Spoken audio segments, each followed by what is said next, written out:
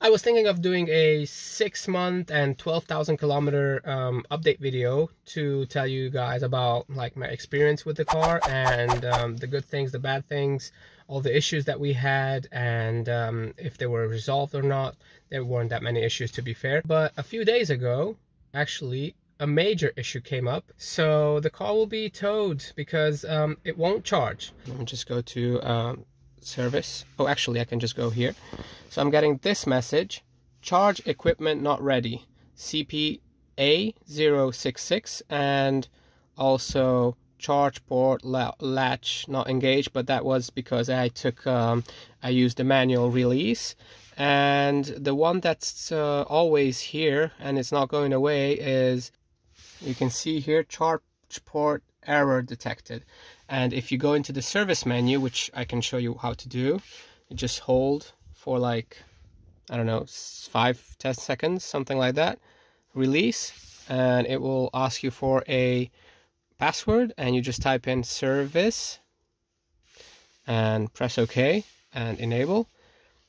Then you will see that you go to high voltage charging, and when I plug this in, it's basically not detecting the CP, which is the control pilot. Now the control pilot is basically the pin outside the charging port. It's a little pin, the smallest one. It's not for charging. It's actually just to communicate with the charger, and the car is basically telling like, okay, I'm accepting the charge. This is how many kilowatts I'm accepting, and it's just not communicating. So basically, for the last I don't know, 58 kilometers, we've not been able to charge. Now how it started was I went to a charger. It was a 50 kilowatt charger, not a supercharger or anything like that, but a charger that I usually use around my house, and I plugged it in, started charging normally as it usually does, and after like 30 seconds, 40 seconds, it stopped. And that was weird, so I unplugged and tried again, and again it started, and after like 30 or 40 seconds it stopped again. And so I started thinking like, what's going on? So again I went outside, started the charging process again, and then the third time it wouldn't charge. It just, the charger was saying like waiting for a car, and the car was throwing these error messages, these ones. So basically these are all the error messages that won't clear, basically. So CP-A152, so you can see here that it says the charge port electronic control unit, so basically the charge port ECU, is unable to detect control pilot signal due to an internal condition on the CP charge port ECU. So basically the ECU has gone bad and charging may be unavailable. Clear condition, so basically this says if it has to go to service or no. So it basically says automatically clears when the car is asleep, and it does. Now currently I only have this error message active on the car. If I exit the this service menu, then you can see that that this is the only message I have. But as soon as I plug in the car, you know, it will pop up that message, and the car is basically not charging. It's at 15%. I was at about 30% when it started. I've tried, I think I would say around 20 different chargers, AC, DC, home charging with the plug on the normal socket, type 2 charging, different locations, different apps. So towing will be covered by Tesla. The rental car, which I'll show you in a moment, will be covered by Tesla. If we had a service center close by, they told me I could go with the tow truck to the service center and pick up a Tesla as a rental for a few days, as an exchange car for a few days. But since the nearest one is about almost 4 hours drive, I decided not to go, because that's 4 hours wasted just one way and then another 4 hours wasted back. I'll just quickly show you what happens when I plug in the car. Okay, so here's the charging cable. It's a 10-meter charging cable, so I can really get close to the car, no problem. And you can see it here, it's really long. There's the charger.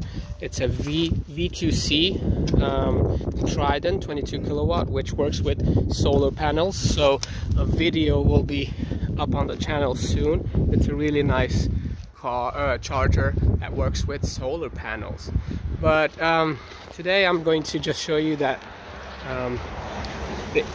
the message that pops up, and then a blue light, no issues. Plug it in, blue light, and then it won't charge. It just stays blue. And then if I go inside the car, then the arrow comes up.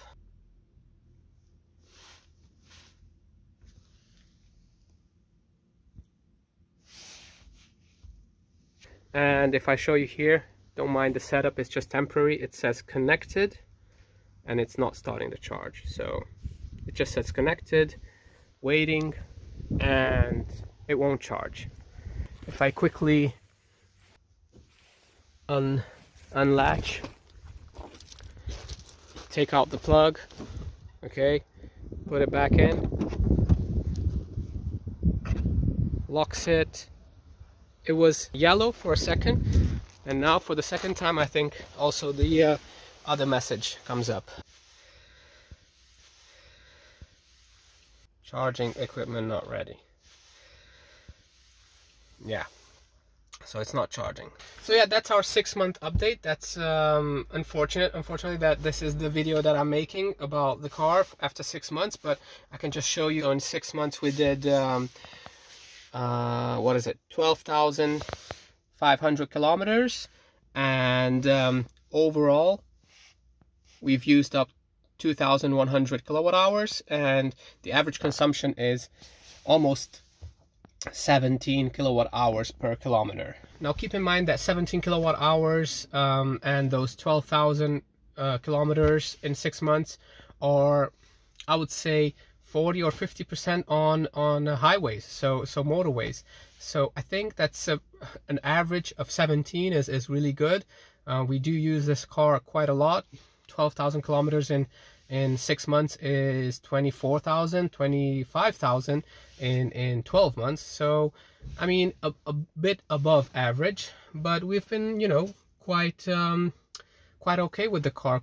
Everything seems to be working fine. A few little things that I don't really like. At the beginning, the autopilot was doing phantom brakes all the time, and that was a bit annoying, but I think it calibrated itself, because that was only in the first 1 or 2 months, I think 1 month, and since then it's been working flawlessly. Even with direct sunlight into the cameras, it's been doing just fine, because this car is 2023, so it only has vision-based autopilot, but it's been doing quite well. Things that we don't like is parking sensors. They're crap. They're really bad. They're useless basically. I'm just relying on cameras when backing up, and then nothing when I'm going forward, and the beeping does not help at all. It's not useful at all. Even with the 3D parking update, it's just useless. It's not doing anything. The app has been pretty good. Software updates pretty good. Like, everything else is really good. The car's big. It's nice. It's nicely made. But yeah, this is the update. A 6-month update with a major issue that's going to be solved in, I think, 1 or 2 days. But yeah, that's it. It's going to be fixed. I'm not really upset about it or anything. It's really nice that they are taking care of it and towing the car and giving us a rental for the time being, and everything's included in the price. So I know it's like 6 months and it broke already, but then again, I've heard other stories. You can go online, all the other brands have some issues of cars breaking in the first 6 or 12 months, and a lot of brands don't even tow the car. You have to like take care of it yourself, or they're not giving you a rental until it's fixed. So from my point of view, I'm really happy with this. Yeah, maybe I'll put some videos about the rental car. If you're interested, let me know, and definitely get subscribed, because I'm going to do a video about the charging station that I'm using. It's a really nice V2C Trident 22 kilowatt. It does load balancing with the house. It does charging only from solar panels. It has really a lot of features in the app, and yeah, that's going to come up soon on the channel. But yeah, that's it for today. Thank you for watching, and I'll see you in the next video. Bye.